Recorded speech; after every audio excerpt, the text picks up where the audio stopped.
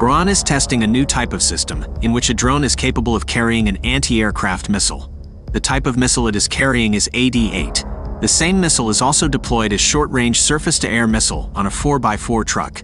It is successfully tested on Karrar jet-powered UAV. From the ground system, the range of the missile is 8 kilometers and maximum firing altitude is 6 kilometers, but when fired at certain altitude, the range of missile will further increase.